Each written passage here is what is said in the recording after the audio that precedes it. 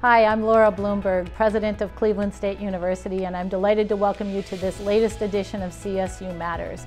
Every month we try to shine a bright light on a particular exciting thing happening on campus, and today we are in the physics department, and I'm here with Professor Jearl Walker, who has a very long tenure with us, and still, after years and years, which we will talk about for a moment, the work he does is fresh and exciting and engaging, and students love him. Tell me a bit about the Flying Circus of Physics.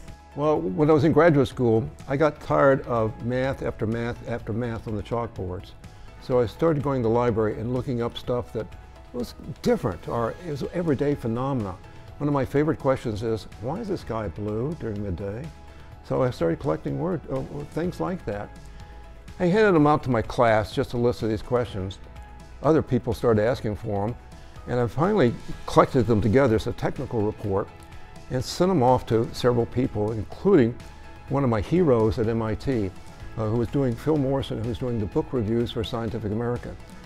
He says, "Jearl, you should publish this." I'm only a graduate student. But I sent copies in to some book publishers and immediately got 2 book offers, book contract offers, and picked one of them with John Wiley & Sons. And they published it, and then it went ballistic. It went viral. Yeah. You know, it's just something really moving to me about you understanding that students can feel intimidated and embarrassed. I remember the feeling. When I was at MIT, I felt stupid all the time. I have never lost that feeling. I know what it's like.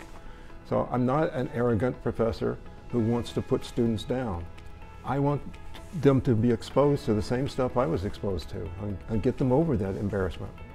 Our students are so fortunate to have professors like you.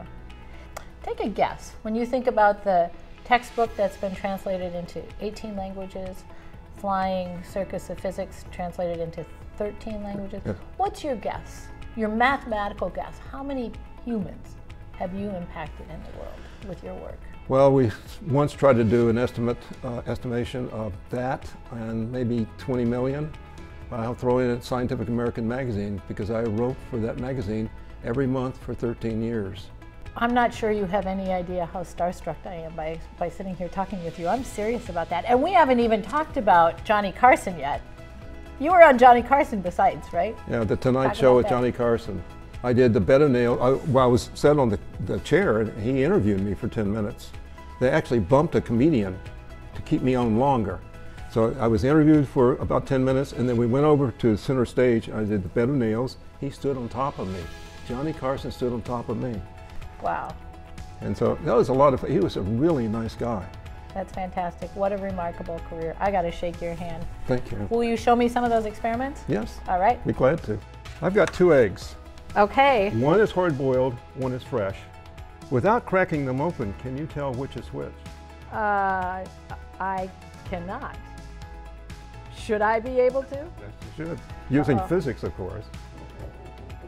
Okay, that one's spinning. Spinning nicely. Okay, that one's not. That's wobbly because they're sloshing around on the inside. This one spins very nicely because it's all together. I would have thought that the one that was wobbly was the one that was hard-boiled, but I would have been wrong, right? Right. Okay. Now, if I spin it, if I touch it just right, it stops. Okay. If I do this one, and I touch it, it starts up again. They're sloshing around on the inside. Here, it's all rigidly connected to the shell. So, Okay. let's see if I'm telling you the truth. Ah! Look at that. Look at that. Okay, so you know what you've done for me? You've saved me the next time my grandkids want to try to pull one over on Grandma and say, guess what, Grandma? We hard-boiled eggs. These are all hard-boiled eggs. My business card the department gave me. Yeah. I'm not sure why, but here, business card. Hole in the middle. Yep. Okay. Okay. I've got a quarter.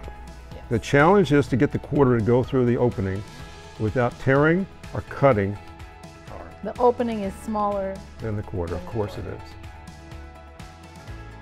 You could test it. So it's still kind of small. Yep.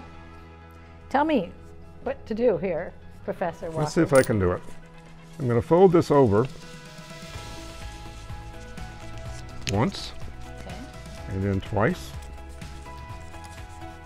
At right angles to each other. So you're holding once this way and once this way. Yeah, Okay. best I can. And then I'm going to flex it. This is like origami. Yes. Oh, look at that. Okay, I see. Can I do it? Yes.